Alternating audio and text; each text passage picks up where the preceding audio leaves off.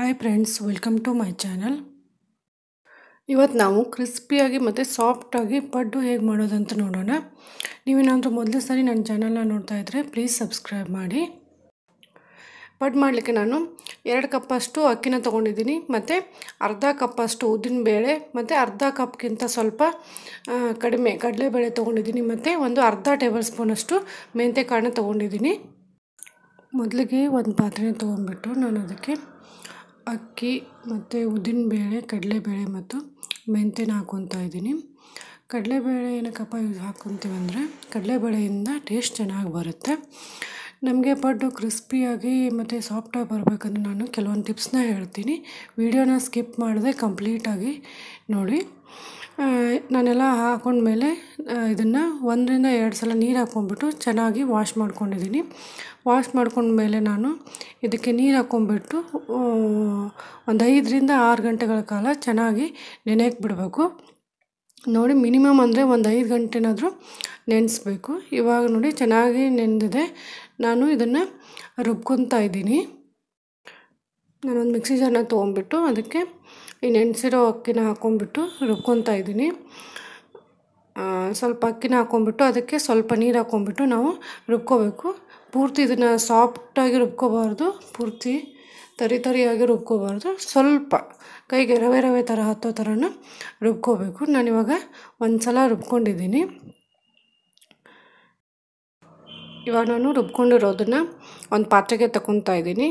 Next ಇವಾಗ ಉಳಿದಿರೋದನ್ನು ಹಾಕ್ಕೊಂಡ್ಬಿಟ್ಟು ನಾನಿವಾಗ ಇದಕ್ಕೆ ಒಂದು ಹೆಚ್ಚಿರೋ ಈರುಳ್ಳಿನ ಹಾಕ್ಕೊತಾ ಇದ್ದೀನಿ. ಈರುಳ್ಳಿ ಹಾಕೋದ್ರಿಂದ ಪಡ್ಡಿಗೆ ಕಲರ್ ಚೆನ್ನಾಗಿ ಬರುತ್ತೆ ಮತ್ತು ಟೇಸ್ಟು ಚೆನ್ನಾಗಾಗುತ್ತೆ. ನೋಡಿ ಇವಾಗ ಇದನ್ನು ರುಬ್ಕೊಂಡಿದ್ದೀನಿ. ಇದನ್ನು ಇವಾಗ ಪಾತ್ರೆಗೆ ತಗೊತಾ ಇದ್ದೀನಿ.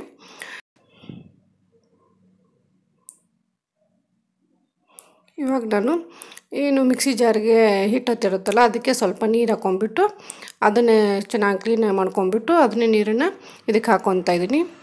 ಎಲ್ಲ ರುಬ್ಕೊಂಡಾದಮೇಲೆ ನಾವು ಕೈಯಿಂದನೇ ಒಂದು 2 ರಿಂದ 3 ನಿಮಿಷ ಚೆನ್ನಾಗಿ ಮಿಕ್ಸ್ ಮಾಡ್ಕೋಬೇಕು. ಇದರಿಂದ ನಮ್ಮದು ಹಿಟ್ಟು ಚೆನ್ನಾಗಿ ಉಬ್ಬಿ ಬರುತ್ತೆ. ಇದನ್ನು ನಾವು ಒಂದು 7 ರಿಂದ 8 ಗಂಟೆ ಉಬ್ಬಲಿಕ್ಕೆ ಬಿಡಬೇಕು. ನೋಡಿ ಇವಾಗ ಒಂದು 8 ಗಂಟೆ ಆಗಿದೆ. ಇವಾಗ ನಾನು ಇದಕ್ಕೆ ರುಚಿಗೆ ತಕ್ಕಷ್ಟು ಉಪ್ಪು ಮತ್ತು ಸ್ವಲ್ಪ ಅಜ್ವಾನ ಹಾಕ್ಕೊತಾ ಇದ್ದೀನಿ. ಅಜ್ವಾನ ಹಾಕೋದ್ರಿಂದ ಟೇಸ್ಟ್ ಮತ್ತು ಡೈಜೆಷನ್ಗೂ ಹೆಲ್ಪ್ ಆಗುತ್ತೆ.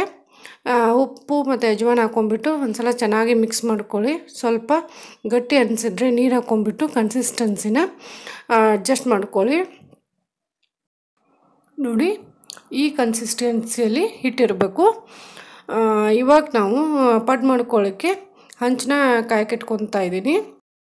ಇವಾಗ ನಾವು ಹಂಚಿಗೆ ಎಣ್ಣೆನ ಹಚ್ಕೊಳ್ಳೋಣ.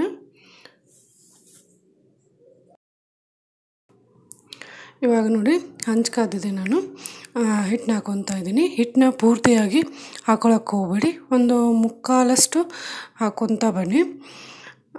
ಯಾಕಂದರೆ ಪಡ್ಡು ರೆಡಿ ಆದಮೇಲೆ ಇದು ಸ್ವಲ್ಪ ಉಬ್ಬುತ್ತೆ. ಅದಕ್ಕೆ ಒಂದು ಮುಕ್ಕಾಲಷ್ಟು ಹಾಕ್ಕೊತಾ ಇದ್ದೀನಿ. ಇವಾಗ ನೋಡಿ ನಾನು ಇದನ್ನು ಕವರ್ ಮಾಡ್ಕೊಂಡ್ಬಿಟ್ಟು ಒಂದು 2 ರಿಂದ 3 ನಿಮಿಷ ಚೆನ್ನಾಗಿ ಬೇಯಿಸ್ಕೋಬೇಕು. ಗ್ಯಾಸ್ನ ಮೀಡಿಯಮ್ ಫ್ಲೇಮಲ್ಲಿ ಇಟ್ಕೊಂಡಿದ್ದೀನಿ. ಇವಾಗ ನೋಡಿ ಒಂದು 2 ನಿಮಿಷ ಆಗಿದೆ. ಇದು ಚೆನ್ನಾಗಿ ಒಂದು ಸೈಡ್ ಬೆಂದಿದೆ. ಇವಾಗ ನಾವು ಇದನ್ನು ತಿರುವಾಕೊಂಡ್ಬಿಟ್ಟು ಒಂದು 2 ರಿಂದ 3 ನಿಮಿಷ ಬೇಯಿಸ್ಕೊಳ್ಳೋಣ. ಮೇಲೆ ಹಿಟ್ಟು ಹಸಿ ಇರಬೇಕಾದ್ರೆ ತಿರುವಾಕಕ್ಕೆ ಹೋಗಬೇಡಿ, ಅಂದರೆ ಸೇಪು ಚೆನ್ನಾಗಿ ಬರಲ್ಲ ಮತ್ತು ಹಿಟ್ಟು ಪಡ್ಡಿನ ಮನೆಗೆ ಎಲ್ಲ ಹತ್ಕೊಂಡ್ಬಿಡುತ್ತೆ. ಇವಾಗ ನೋಡಿ ನಾನು ಎಲ್ಲ ತಿರುವಾಕೊಂಡಿದ್ದೀನಿ. ಇದನ್ನು ಒಂದು 2 ನಿಮಿಷ ಚೆನ್ನಾಗಿ ಬೇಯಿಸ್ಕೊಂಬಿಡೋಣ. ಇವಾಗ ನೋಡಿ ಇವಾಗ ಇದು ಬೆಂದಿದೆ. ನಾನು ತಗೊತಾ ಇದ್ದೀನಿ. ನೋಡಿದ್ರಲ್ಲ ಸಿಂಪಲ್ಲಾಗಿ ಹೇಗೆ ಪಡ್ಡು ಮಾಡೋದು ಅಂತ. ಒಂದು ಸಲ ಈ ರೆಸಿಪಿನ ಟ್ರೈ ಮಾಡಿ. ಇಷ್ಟ ಆದರೆ ಲೈಕ್ ಮಾಡಿ, ಶೇರ್ ಮಾಡಿ, ಕಮೆಂಟ್ ಮಾಡಿ ಮತ್ತು ಸಬ್ಸ್ಕ್ರೈಬ್ ಮಾಡಿ.